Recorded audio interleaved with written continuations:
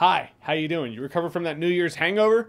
Great. Happy 2024 in a world where it's a new year, but probably more of the same shit. I'm here to give you my 10 anticipated movies of 2024. Some things to keep in mind. One, if there were movies that were on my anticipated movies of 2023 list and the movies were postponed and now they're coming out in 2024, I'm not gonna double up on it.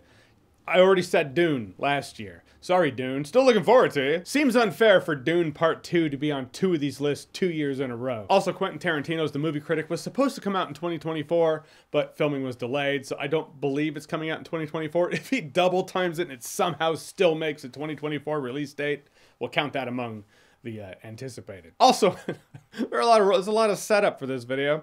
I apologize for that. You might see movies that aren't on this list. Well, the reasons are simple, of which I have a few. One, I like to keep it to 10. Maybe the movies that aren't on the list are 11, 12, 13, etc. Two, maybe the forced-sounding sequel just sounds unnecessary to me, so I'm not that interested right now. Three, I've seen the trailer. The trailer either didn't do anything for me or just looked like complete and total ass. Or four, and probably most likely, in me constructing this list, searching the movies coming out this year, just passed me by.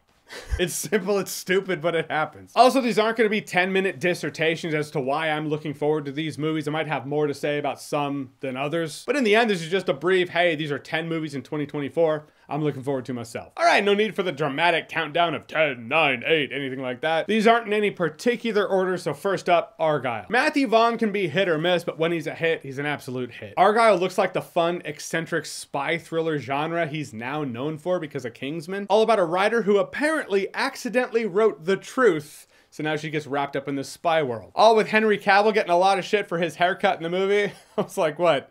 You guys aren't Broken Arrow fans? That's totally the Travolta from Broken Arrow. Next up, Mickey 17. I do not know jack shit about the premise of this movie from the very brief, under a minute, I believe, teaser trailer. I simply know what I need to know, and that is Bong Joon-ho's directing, Robert Pattinson starring. For me, that's enough. Next, The Fall Guy, starring Ryan Gosling, Emily Blunt. Directed by David Leitch, co-director of the first John Wick, also Deadpool 2. A stuntman who retires gets brought back into the business. The star of this big movie production disappears. The trailer looks like it could be a fun, exciting popcorn time at the movies. Cherry on top, I like that it's showing love to the unsung heroes of action movies, the stunt crew. We go from co-director of John Wick to a movie that's a spin-off of John Wick, Ballerina. One of the things that stands out in the John Wick movies, the John Wick universe, is the world they built there. This world of fantastical locations, rules, assassin code. You give me that world in a revenge quest starring Ana de Armas, and I'm gonna look forward to that. Next we have Deadpool 3. I suppose this had to be on here. The first two Deadpools were a great time at the movies. The Deadpool 3 has taken a while to actually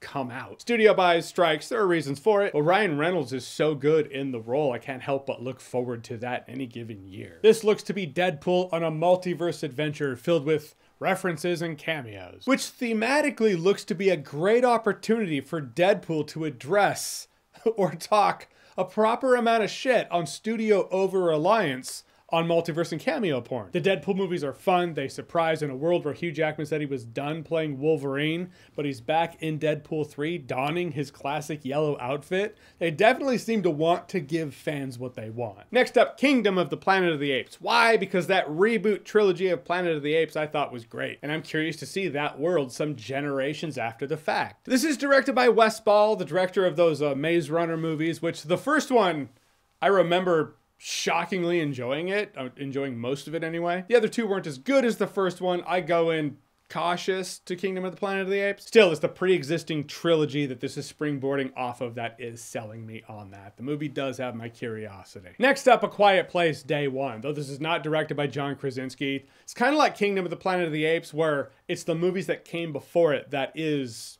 pitching me and selling me on this new movie. Though we got a glimpse of when the aliens first arrived in the previous movie, I've always been curious to see a more in-depth look at that. That's why, I mean, you take a look at The Walking Dead.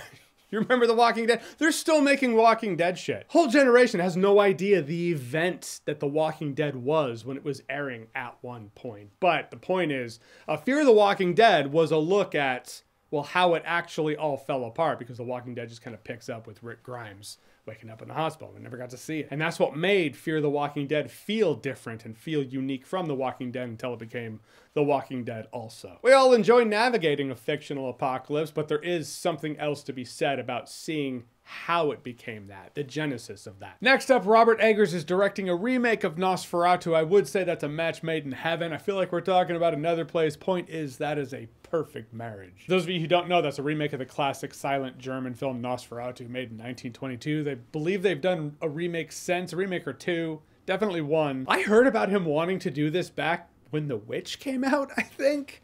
Then I stopped hearing about it. I was like, okay, I guess it's not happening. So I was pleased to find out, no, that is not dead. That's still happening, and he's still directing it. I can't find an official picture of Bill Skarsgård as Orlok, but Robert Eggers says he looks great. I mean, it'd be his job to say so, but I actually believe him. Willem Dafoe is in this Robert Eggers remake of Nosferatu. He was also in Shadow of the Vampire. So, what's reality? Next up, if you're looking for that escapism from the social political divide, well, there's a Civil War movie coming out, not of the Captain America variety, but of the, oh yeah, one day variety. The curiosity from this one comes from whether or not it is going to be kept apolitical. Is it going to be like a political Rorschach? Are you going to see tactics used by the right and the left that led to this? Are half the people going to walk out of this movie and be like, and that's why you shouldn't vote for Donald Trump? And the other half walk out of the movie and be like, and that's why you shouldn't vote for Joe Biden? I don't know. That would be an interesting way to go about this, but this is a movie about a modern American Civil War, social political divide that is coming out in election year. Right, so you can bet this is absolutely positively not going to be a Hollywood movie telling you how to vote this November. Right. No, it probably will be. They probably won't use the term Republican or Democrat, but there will be signs and tells in the way people talk in which people will be like, okay, so that's that side. But when watching the trailer, I gotta say, it was when Jesse Plemons came on, I was like, oh shit, here we go. He's so good. How is he that good? He's perfect for a movie like this. Okay. What kind of American are you? It just hits because it's so real. It's real because those are conversations people already have. Might not be phrased that way, but those conversations do happen. That's why there's a part of me that's like, is it strictly speaking responsible to make this movie right now? Navigating a fictional apocalypse. That's fun, I said. Not one that's this fucking real. I'm not necessarily looking forward to this movie or the conversations surrounding this movie, but if I had curiosity bottled up into one movie this year, it's this. Next up, Joker Folie à Deux. Folie à Deux. Folie à Deux. I'll try to get the pronunciation down by the time the movie comes out. Point is, Joker 2. Now, I thought the first Joker was great. When it became the highest grossing rated R film of all time, I was like, okay, so blank checks are going out and there's gonna be a Joker 2. Looks like Lady Gaga is playing Harley Quinn, and Folie à Deux means the transference of one's delusional mindset onto another.